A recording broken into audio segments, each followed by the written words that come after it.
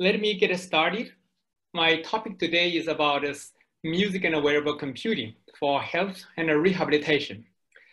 Well, I'm going to actually present both more positive and also some negative examples so that colleagues in this community can learn something from it. I will divide my talk into three parts. First of all, the motivation. What motivated me to put the seemingly unrelated music and wearable computing in a closed loop system to address a societal need? Second, wearable music and sensors for motor functions. We have a series of research projects in this theme. I'm going to illustrate our experience to you and how wearable music and sensors can work hand to hand to improve human motor functions. Finally, I will provide some reflection that I've learned and during this entire journey, some key insights to share with the community. So what have attracted me to this particular uncharted water? I wanted to mention, first of all, the NUS Graduate School for Integrative Science and Engineering, which was a new graduate school for cross-disciplinary research. Second, I happened to meet and attend Dr. Patsy Tang's talk, and she's from Singapore General Hospital, who presented the neurologic music therapy in our university, and also its significant manpower requirement. This really triggered my interest in this direction and motivated me to explore technical solutions to solve and to address these challenges. Since we have three strong faculties in computing, music, and medicine, I thought this could be a nice niche for me to explore and to work on. This journey stretched for about 15 years, started from 2005. And we played around with three major platforms. First of all, mobile phones, then wearable sensors, very recently, the earbuds. For this line of research, I really need to acknowledge my former employer, Nokia. As you know, Nokia used to be the world leader in the feature phones. When I joined Nokia, before my work and before joining National University of Singapore, I mainly focused on audio compression, including MP3 technology in Nokia Research Center. As you know, at that time, telephone, including mobile phone, belonged to the telecom industry. On the other hand, MP3 is a technology for the music industry. When we worked actually to combine and integrate these two things into one, which becomes a multimedia phone, this already blurred the boundary between the telecom and the music industry. From that time on, the mobile phone is not just a box for talking to each other, but an entertainment platform as well. So I had this luxury to work with microphones and speakers. They are related to music technology, to music processing, of course. Then in 2005, I got the first donation from Nokia, which allowed me actually to play around with Bluetooth signals and IMU sensors. Why is that? Because we try to explore this kind of capability to convert a normal feature phone to become a music instrument. At the same time, the touchscreen-based smartphone started to emerge, first with the iPhone, then with Android phone. We actually played around with all these major platforms and with focus on algorithms and software. Our application domain at that time was mainly about entertainment and education. Education today is still a major research focus in my lab, but today's talk, I will focus only on the healthcare application. So these three major juncture I wanted to mention is that 2005, we got the first donation from Nokia. And in 2012, we started working with wearable sensors. And just very recently, we started to work with these earbuds, right? So these middle parts started with a grant from A-Star in Singapore in collaboration with CIMMIT grant and in the United States. This allowed me to collaborate with clinicians like Dr. Gottfried Schlock in Harvard Medical School and Dr. Ng Sim from Singapore General Hospital. I had my first PhD student, Dr. Zhu Sengao, to work in this direction for the very first time. That is an excursion that we played around with hardwares and very intensively. This effort ended by the end of last year. I will tell you why, and we decided to end that as well. So this is the picture of the sensor we have managed to develop ourselves.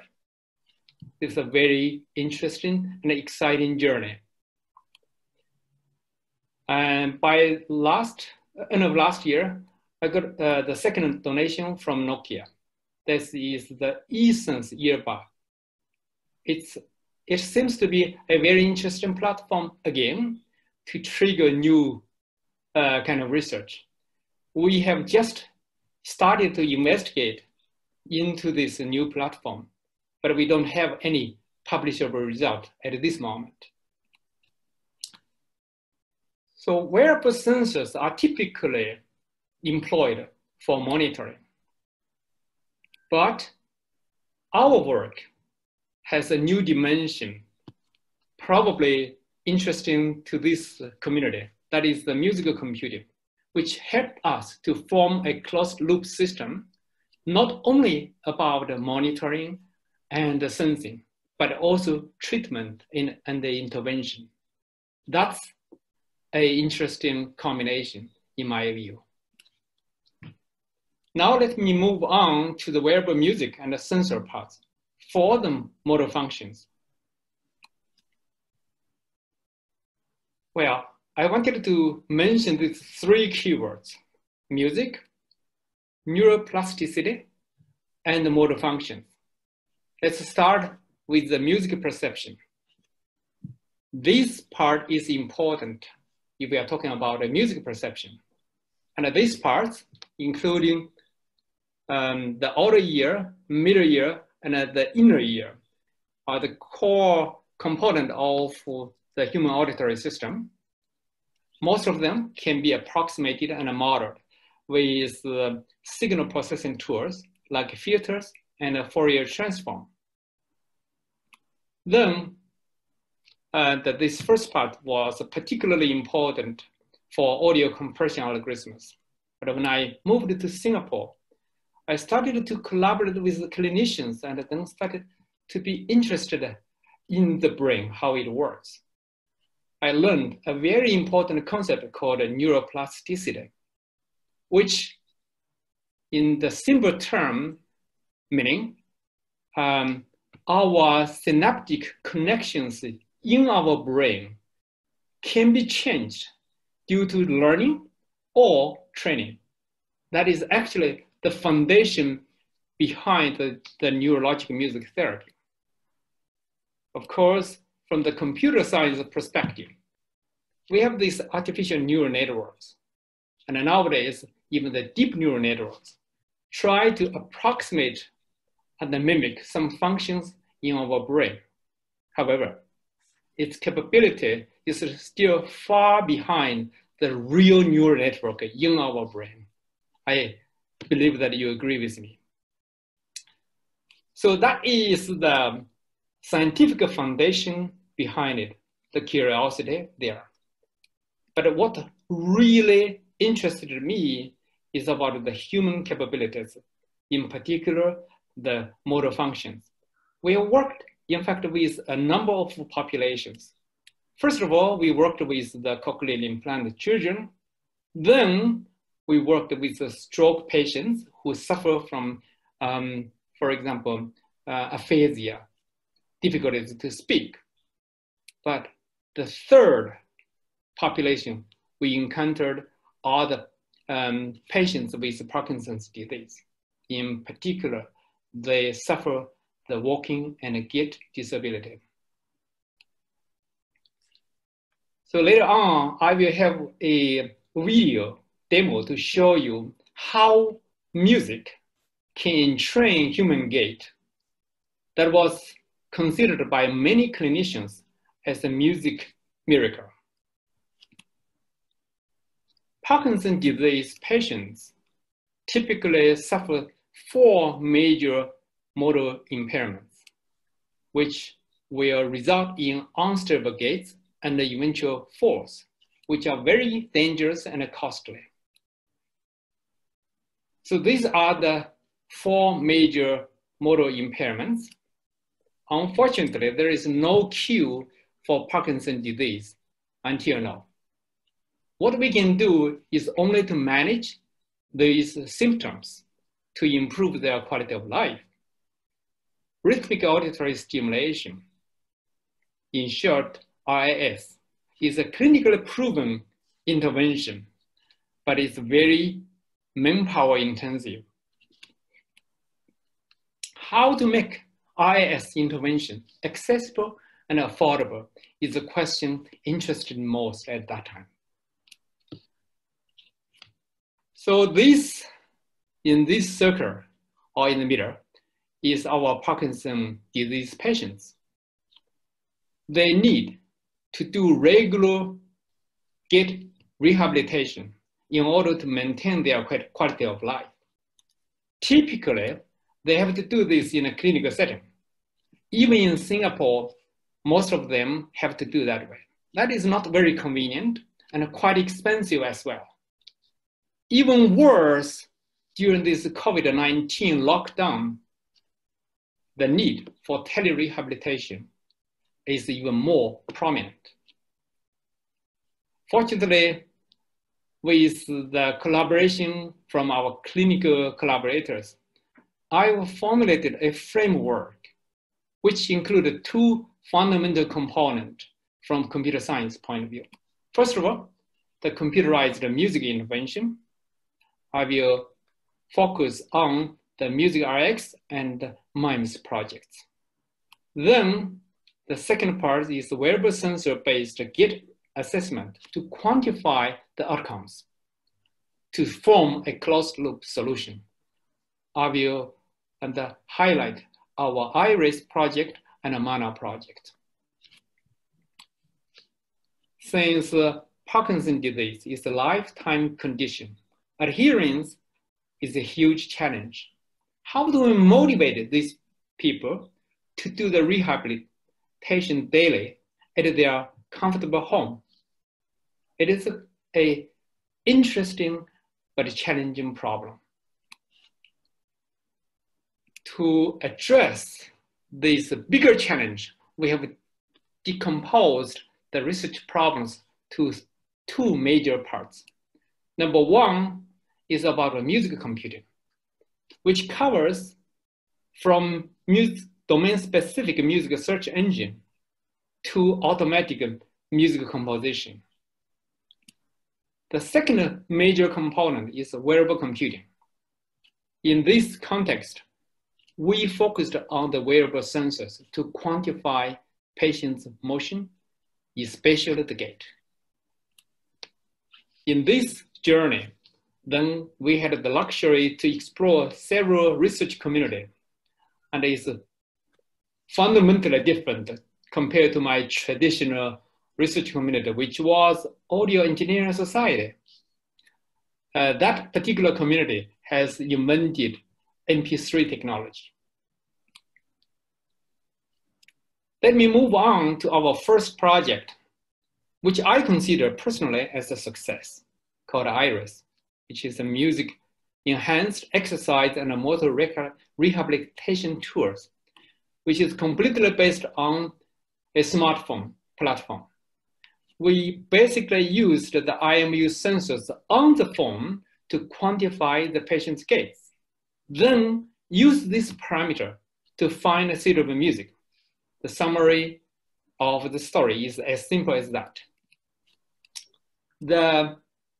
We put the smartphone on the vest, like this. And then we try to find the right music. And nothing is really simple. And we have managed to publish these results both in the computer science domain and in the medical venue. Here is a short video to illustrate how the system works. Parkinson's disease affects approximately 1% of individuals over the age of 60, or roughly 7 million people worldwide. This number will rise sharply as society continues to age. Parkinson's disease is characterized by a number of pronounced motor impairments, including tremor, rigidity, slowness of movement, postural instability, and gait freezing. Despite more than 50 years of research, a medical cure remains elusive. However, a well-supported, evidence-based intervention for the treatment of gait impairments in Parkinson's disease is rhythmic auditory cueing. During a rhythmic auditory cueing intervention, patients attempt to synchronize their movements with an auditory cue presented either as a metronome or music with a strong, steady beat. Here, the same patient seen previously shows a dramatic improvement in his ability to walk during self-administered rhythmic auditory cueing. However, rhythmic auditory cueing interventions have not been widely adopted due to limited access to personnel, technological, and financial resources. High-quality measurement of gait, performed in a clinical setting, is typically performed using foot switch sensors, pressure mats, or motion capture cameras. To help scale up rhythmic auditory cueing for wider distribution, we have developed iRace, an iOS-based rhythmic auditory cueing evaluation mobile application to help quantify clinically relevant statistics associated with motor function. iRace has been designed with a number of flexible experimental settings, including the duration of each trial, the number of desired events to collect per trial, and the type of auditory cue which is delivered. The touchscreen of the mobile device is used to assess upper motor function during self-paced tapping that is synchronized to an auditory cue, tapping after the cue is removed, and tapping as rapidly as possible. The mobile device's built-in tri-axial accelerometer and gyroscope are used to assess step time and step length during walking. The device is attached to the body at the navel using a chest strap.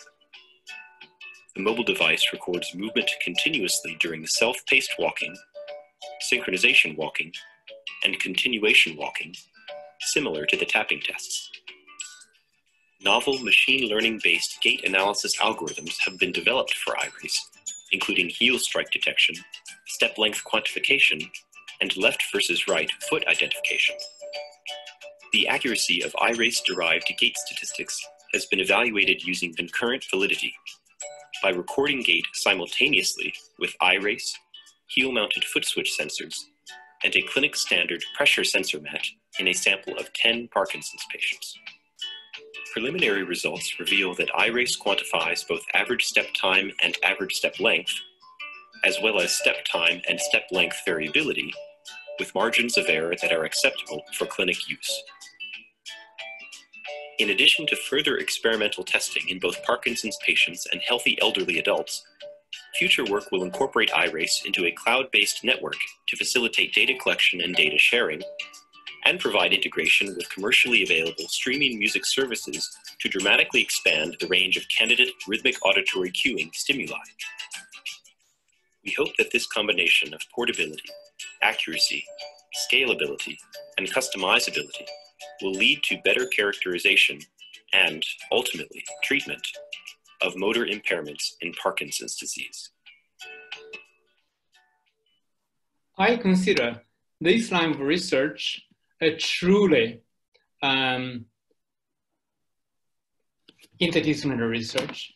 We have included actually computer scientists, psychologists, and neurologists and rehabilitation doctors in this effort. So I would like to summarize. This is a mobile phone, smartphone-based system and solutions. What is the pros and cons of a smartphone-based system then? We can find, for example, the pros are the smartphones are simply off the shelves. Hardware, very easy to have. And we can simply use the API to do the programming. And both sound and the IMU sensor processing can be done on the same devices. However, there are also some cons. For example, the limitations on placement. We cannot simply put the smartphone into our shoes. And accuracy in measurement is also limited. And a redundancy and inefficiency, what I mean is here, what we really need in the gait quantification and assessment is just the IMU sensors, a very small component of a smartphone. The question naturally becomes, can we simply put these IMU sensors into a sensor board, an independent sensor board? This will make the solution much, much cheaper. We did not consider to develop our own hardware in the beginning. Instead, we tried to find out whether there is anything available in the market so that we can directly use and programming on it. We started with the fitness tracker like Fitbit. These kind of devices are very cheap, very portable and wearable, but unfortunately, the accuracy is not very high for clinical applications. Then we also find a few solutions in clinical gait assessment, such as these kind of devices. They are portable and pretty accurate, but unfortunately quite expensive. Even more expensive is this kind of equipment called a gait ride, which is a common standard used in the hospital environment. Unfortunately, it's very expensive, more than $60,000 at that time. But if we wanted to develop anything like this, it is necessary to have a ground truth, an accurate ground truth. So we saw at that time a gap between this commercial fitness tracker and the clinical gait devices. Indeed, it was 8 years ago, not many options available at that time. So in discussion with my collaborators and students, we decided to venture into this domain and then to manufacture the sensors by ourselves. These are the sensors we managed to prototype. The entire system, in fact, is quite complex, including the sensors, the smartphone app, and also the server app. One thing I wanted to highlight, we tried very hard to find out where we can put the sensor to do the accurate quantification of gait. We started with the heel, and then we showed this prototype to our clinical collaborators. And he basically believes that is not a very good idea to make the sensor very visible. So suggest that we could actually embed the sensors into the shoes so that it's completely invisible. That is so-called invisible technology here, what we call. And the data flow starts from the sensor, then is sent to the smartphone on the patient's body. Then this will be transmitted wirelessly to our sensor, to our server. This data will be visualized to the doctors and the patients. So with these small sensors, we can be very flexible in terms of the placement.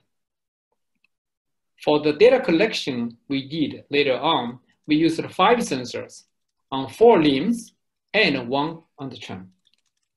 So this is the clinical setup for us to do the clinical trial. At that time, when we planned this clinical trial, we have not managed to secure a get-right devices. Instead, we have developed our own computer vision-based map somehow to replace the golden standard, like this. Here is a healthy subject going on the map with the 5 sensors on. As you can see, the gait is quite normal.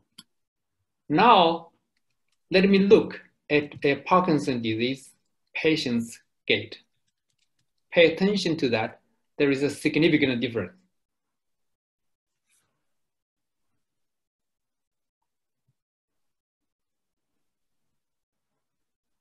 Now is gait freezing.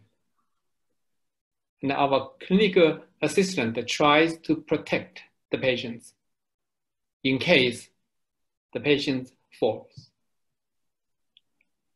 Shuffling and so on. As you can see, the gait is very unstable.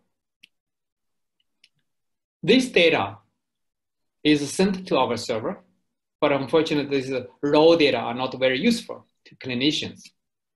How to compute reasonable and meaningful clinical outcomes is another research problem. Here, I will show you how we try to use music to enhance the patient's gait. Here, the blue curve illustrates the music waveform. The blue arrows above indicate the position of music beat. Then we try to measure the gait. And here the animation shows we can measure in real time the time interval, step time interval from the gait right, for example. We put more steps there. We can put these dots together to compute a clinical outcome measure, the coefficients of variation, which is a very meaningful one for clinicians. These are computed like this. In this particular case, for the healthy subject, we got a number 1.57%. What does this number mean? If we compare this number with the Parkinson's disease patient's gait, then you will see immediately the difference. So use the single clinical outcome measure, you can distinguish a healthy subject and the Parkinson's disease patients. And this figure shows clearly the variation of the patient's gait. Another important outcome measures include the step length and the step width. It is quite a challenge to compute them with wearable sensors. For the step time interval, it is even possible to use Fitbit, this kind of commercial devices to measure. However, the step length and width are much harder to compute. This becomes a research focus of my students' work. The details of this particular clinical trial was published in these 2 papers. In a research community, it was also quite new to us. It's ACM-SIG Access, the Conference on Computers and Accessibility. Later on, we have tried to integrate a completely new sensor called ultra wideband sensors into our sensor board. It has a very different characteristics if we use it to measure the gate parameters. We did a data collection with NUS students and published the result in last year's UBCOM. That was the opportunity for me to learn and to meet so many colleagues in this research community. This figure, I wanted to show you the relationship between gait variability and fall risks. According to this study, these two parameters are clearly correlated, meaning increased gait variability will result in increased fall risks in Parkinson's patients. Then how can we decrease the gait variability in Parkinson's disease and facilitate their long-term gait rehab? Our solution is to leverage on the power of music for joyful gait rehab. However, not every piece of music is equally suitable for gait rehab. For example, a stable music tempo is a critical clinical requirement. Remember, the music beat is used to stabilize the patient's gait. If the music tempo is not stable, it can be quite dangerous. Now, let me show you two examples. Of course, and this is another music waveform, including the red arrows indicated the beat positions. We have tried to study in a huge music data set how many songs are actually stable from the beginning to the end in terms of music tempo. And this can be quantified using a parameter called interbeat interval, meaning we compute the distance between individual music beat. This song, as you can see from this figure, it is pretty stable.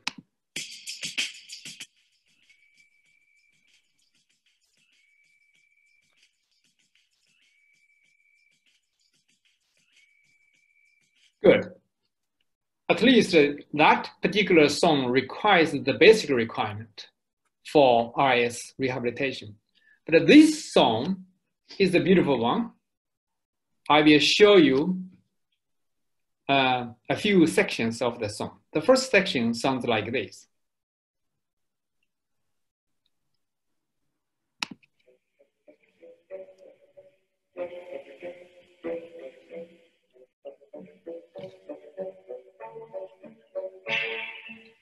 The second section is very similar, so I will skip that in the interest of time.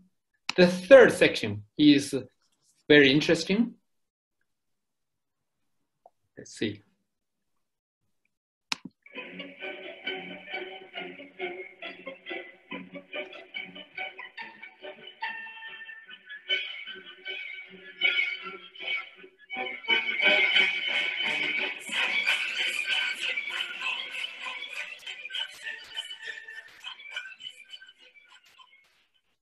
Is this piece of music suitable for RIS-based gait rehabilitation? Of course not, because it simply does not satisfy the clinical requirements. Well, since it is difficult to find a personalized music for RIS-based rehab, and do we have a better solution? So that is why we have studied a new direction called automatic music composition. That is still a project in progress.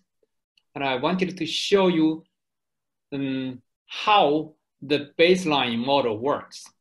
We try to compose a piece of music with a hierarchical structure, starting from the tempo, which matches the patient's cadence, basically how many steps they can walk per minute. Matching the music tempo, how many beats per minute. Then we generate the drum, the chords, the bass, finally the melody. So now let me show you a quick demo. This is just the drum.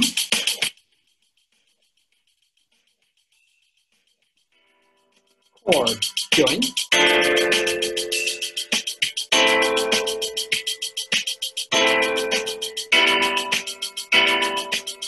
Bass join.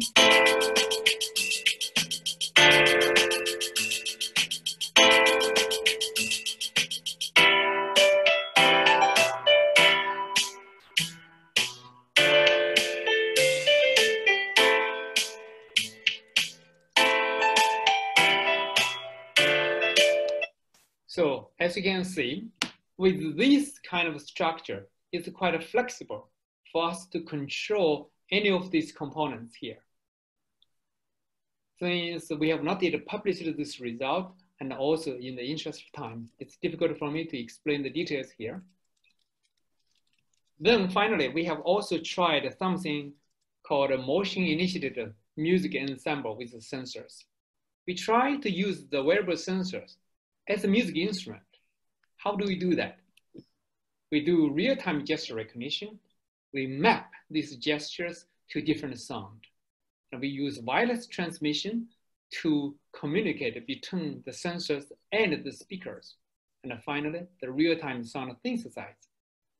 We have managed to build the prototype, even used it for a real music concert. However, I wanted to show you that is not an easy thing to do. There are still a lot of challenges. Let me show you very briefly a demo of the first prototype. 1, 2, 3, 4, 1. I have a dream, a song to sing, to help me go with anything. If you see the wonder of a fairy tale, you can take the future, even if you fail. I believe in angels, something good in everything Yes. As I explained before, we used the wearable sensors as a music instrument here, except the singing voice, all other sound are basically generated because of the gesture, because of the motion of the hands and of the feet. MobiSys still has a lot of technical challenges in terms of real-time performance and reliability, because in this kind of application scenario, these are very important requirements. Now let me move on to the final parts, some reflections. What we have learned from this exploration? First of all, the bar for such kind of interdisciplinary research is very high. We need clinical collaborators, very smart and driving students, and grants. All must be in place. A lot of overhead will occur for such kind of research project. IRB applications, subject recruitment, and so on. This could be quite scary to many CS students, computer science students. Developing our own wearable sensor, this mana sensor, was a decision without a very thorough SWOT analysis. I will present two different assessments of my own assessment, basically. Is our mana sensor project a success or failure? Very much depends on what kind of evaluation metrics we are using. Ideally, this is the Pareto 80-20 principle. The idea is that 80% of our results are from only 20% of our effort. The green line illustrated that ideal case, I would say our IRIS project almost satisfies this requirement. With a decent effort, we have achieved very nice results. That is based on a smartphone platform. However, our MANA project, the situation looks like this. What is the implication? We put a lot of effort, but not a lot of output in terms of publication. Very frankly, the overhead is far beyond my expectation. The consequence is that the project consumed 80% of our lab's resource, but only produced less than 20% of our publications. Of course, in this criteria, this is a failure. However, I wanted to present also in a positive light. If we consider the personal growth as the result, we don't mind to put more effort. What is the consequence then? Both my students and myself had a very steep learning curve to do a lot of things from hardware, software, and algorithms development.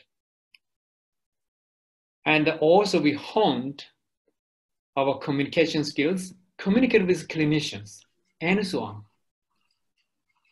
So we not only just publish a few papers, but also patent, and even minimal viable products. My PhD student even set up a startup company to capitalize our team's multi-year research into a commercial product. This project involved 2 PhD students and 5 FIP students who finished their degrees all. In short, this unique journey has significantly broadened our horizon and allowed us to see big pictures and connections. I will use a quick example to show you what do I mean this connection and big picture.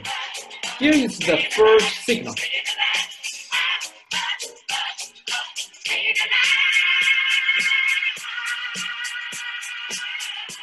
This is a music signal.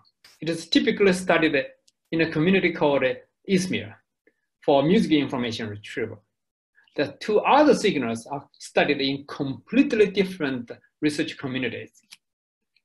So that is the, after our analysis, this is the detected result of music beats. Here is the second signal.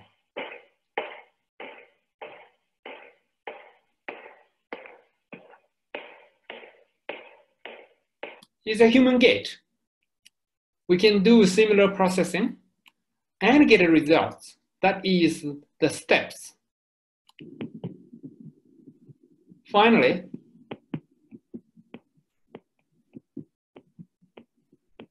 this is the heartbeat. We can also do similar analysis of this particular signal. If we remove the original signal, these are all the outcomes.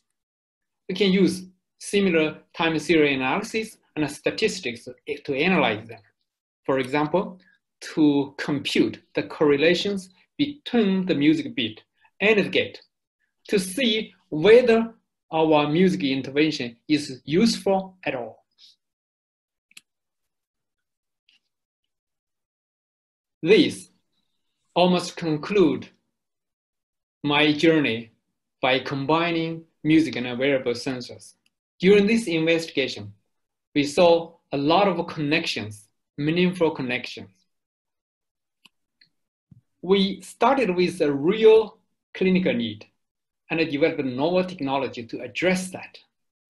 But then our technology, when put in use, also cultivates the need for technical solutions. This also forms a closed loop.